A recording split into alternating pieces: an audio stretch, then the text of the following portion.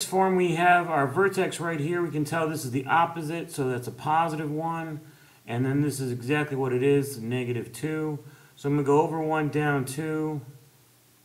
My axis of symmetry is then at positive 1. So x equals 1. And I know this is negative, so it's going to open down. And remember, it's 1 over, then it's 3, 5. So 1 over 1 down. 1 over 3 down, 1, 2, 3. 1 over 5 down, well, that's not going to work. So now I can reflect this. 2, reflect it here, 1, boom. And remember to make these as much as possible curved up here. Because it's a parabola, it's a quadratic graph, it is not a absolute value graph. That's vertex form. Now we have standard form. Remember, in standard form, we have to actually find the vertex first. So I'm going to use my x equals negative b over 2a. All right, and this is a, b, and c. So negative of a negative 16 is a positive 16 over 2 times a is 2. 2 times 2 is 4. So that is 16 over 4 is 4. So I know my x-coordinate is 4. 1, 2, 3, 4. I know that's going to be my axis of symmetry.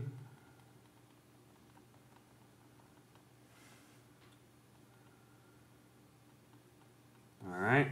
Now I'm going to plug 4 back in wherever I see x to get my y-coordinate.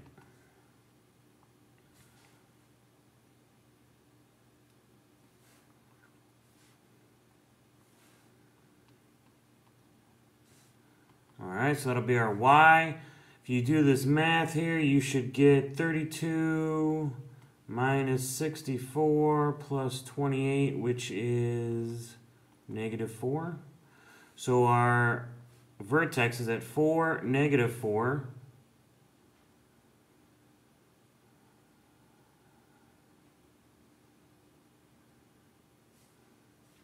And now I'm not going to go 1, 3, 5. Remember, 1, 3, 5 is not going to cut it. I'm going to, because I have a multiplier of 2 here, so it's going to be 2, 6, 10. Let's see how many I can do. 1 over up 2. 1 over up 6. 1, 2, 3, 4, 5, 6. I'm not going to be able to do any more, so I'm going to reflect it in the axis of symmetry and draw my U-shaped parabola. Right there. Oh, look who it is. It's Mr. Kelly and Tom Brady. I didn't believe this one myself because Kelly is from Buffalo and Tom Brady plays for the New England Patriots. But this is actually Mr. Kelly's son. Now, okay, I did, I put these pictures together, blah, blah, blah. But that's his son, and they're back home. They were actually friends from childhood. Long-time childhood friends. Makes it really hard for Mr. Kelly to root against the Patriots when they play the Bills, but he does anyway. All right, so then we have minimum and maximum values. Minimum and maximum values. So remember, this is a positive, so this is going to open up like this.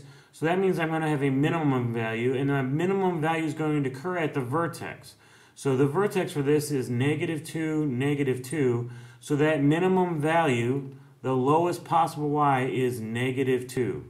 In vertex form, it's really nice, right? Over here, let's go to a standard form. It's not as nice. Negative, so we know it's going to open down. Therefore, we know it's going to be a max. So I should blibble. This is minimum. All right, so this is going to be a max. I have to find the vertex, so negative b, negative 8 is 8. Over 2 times a. A is negative 2, so 2 times negative 2 is negative 4. So my x-coordinate is going to be negative 2. All right, plug that in. Negative 2 times negative 2 squared minus 8 times negative 2 minus 4. Plug and chug all that out, and I get a y value of 4. So the vertex is at negative 4, 4. So this maximum point, that maximum y value is 4. So we have a maximum value at 4. So let's go over some factoring. Remember, the first thing you need to look at, is there a greatest common factor? 420 and 200, yes. I can take a 4 out. So now it's going to be a squared. 20 divided by 4 is 5a. Negative 200 divided by 4 is negative 50.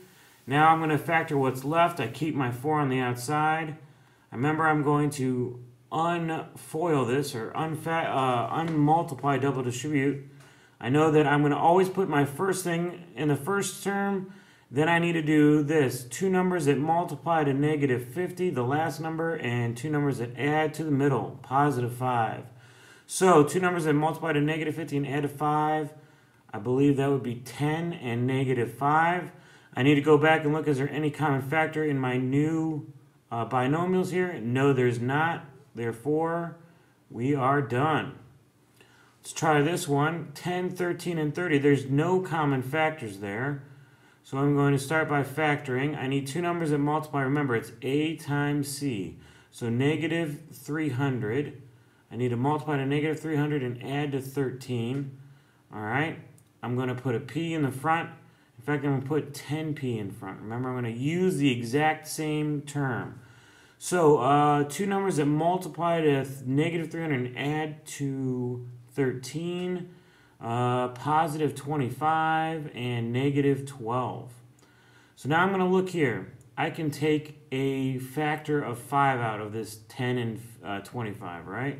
So when I take that factor out, I have 2p plus 5. I can take a factor out of this one of 2. So I'm going to take that out, and that's 5p minus 6. If you take a look, 2 times 5 is 10p squared. 5 times negative 6 is negative 30. It works out. All right, last one.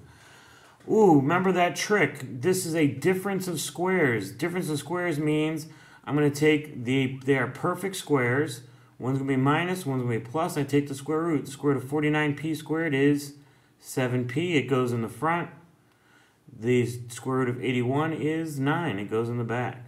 So that was difference of squares. Remember, we also had perfect square trinomials. You may want to take a look at that before the test. All right, here it is. Bean. Bean knows Michael, Sarah. In fact, they are actually cousins. They are actually cousins. I mean, if you look at them, they actually do kind of look alike. You could believe they're cousins, you know what I mean? But I wasn't too sure until I saw this picture here of Michael, Sarah in the Mr. Bean pose. Yep, there it is. Now you can definitely see it. Michael, Sarah of TV, Arrested Development, lots of movies, Superbad, all that stuff, and Mr. Bean, long lost cousins. All right, very cool. So we now are going to do this sketch and solve. So first thing we have to do is solve. Whenever we have a squared term and a linear term, we need to get them on the same side. So I'm going to subtract 9x, 2x squared minus 9x, and I need to get the 5 the other side, so I'm going to subtract 5. Now I need to factor. All right, so I know it's going to look like this. So I know I'm going to put 2x in the front of both binomials to start. 2 times negative 5, I need two numbers that multiply to negative 10 and add to the middle, negative 9. Well, that's negative 10 and positive 1. Is there anything I can factor out here, 2x and 1? No. How about here? Yeah, I can take a 2 out. So now this is going to be x minus 5 times 2x plus 1 equals 0. We're going to have to use that zero product property. X minus 5 equals 0, or 2x plus 1 equals 0. Add 5 to both sides. X would be 5. Subtract 1. 2x equals negative 1. Divide by 2. X equals negative 1/2. So we have our two possible answers. So then we're going to sketch it. Quick sketch. 1, 2, 3, 4, 5. So I know one of the x-intercepts is at 5, and I know the other one's at 1/2. So it's going to look something like that. All right. Simplify. So we need to multiply. Negative 4 is on the outside, so it doesn't multiply anything. 20 times 6 is 120. It goes on the inside. All right, now I need to find a perfect square. The only perfect square of 120 is 4. So 4 times 30, all right, square root of 4 is 2, so negative 4 times 2, radical 30. Negative 4 times 2 is negative 8 radical 30. There are no perfect squares in radical 30, so it stays inside. Over here, I need to multiply by the conjugate. The conjugate of this is 2 plus radical 5. So 2 plus radical 5. And then I need to multiply. 3 times 2 is 6. 3 times radical 5 is 3 radical 5. On the bottom, I need to distribute twice. 2 times 2 is 4. 2 times radical 5 is 2 radical 5. Negative radical 5 times 2 is negative 2 radical 5. Negative radical 5 times radical 5 is negative radical 25. We can do some simplifying. So we have 6 plus 3 radical 5 on top. That should be a radical 5. Sorry. On the bottom, so these cancel out. The square root of 25 is 5. So 4 minus 5 is negative 1. Now I'm going to go and divide. 6 divided by negative 1 is negative 6. And then negative 3 radical 5. So negative 6 minus 3 radical 5. Oh, and look who it is, Mr. Bruss. Now, he sent me this family photo. I don't know who these people are. He said they're famous, Kardashian or something like that. I don't know that they're famous. I asked him what they do or what they're famous for, and he couldn't tell me. He just knows that they're his second cousins. And this was at a family reunion, and he knew they were famous, and I don't know. I looked it up on the internet. No one can tell me what these girls are famous for. So I guess I'll have to believe it. But of course, Bruss is going to have the lamest celebrity know-all. Of course, Bruss, way to go. The Kardashians or something like that? I don't know. Anyway, so that's Bruss's celebrity supposedly claim. All right, last one. We're going to solve this one. And we're going to do it just by undoing. Remember, we have GEMDOS.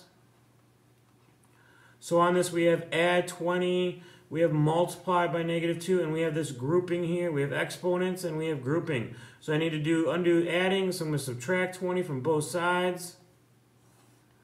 Negative 2 times x minus 4 squared equals negative 18. Divide both sides by negative 2. X minus 4 squared equals 9. Undo my exponent. The opposite of squaring is taking the square root. So x minus 4 equals positive or negative 3. Then I'm going to add 4 to both sides. So I have x equals 3 plus 4 or negative 3 plus 4. So it's 7 or 1. All right. There you have it. Hope you enjoyed that. Best of luck on the Unit 5 test. And I will see you on the flip side.